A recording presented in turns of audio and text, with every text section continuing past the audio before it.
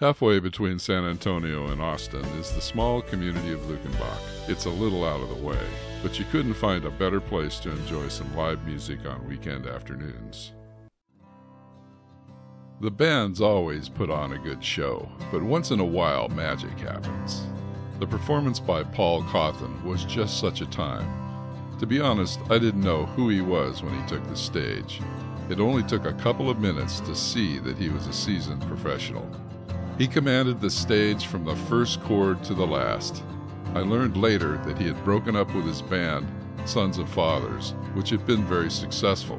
He had something to prove that hot August afternoon.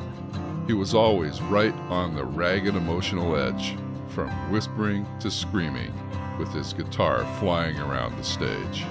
At one moment he looked totally drained, and the next the polar opposite, raging and angry. It was like flipping a switch, soft and smooth or hard as nails. Performances like that are rare indeed.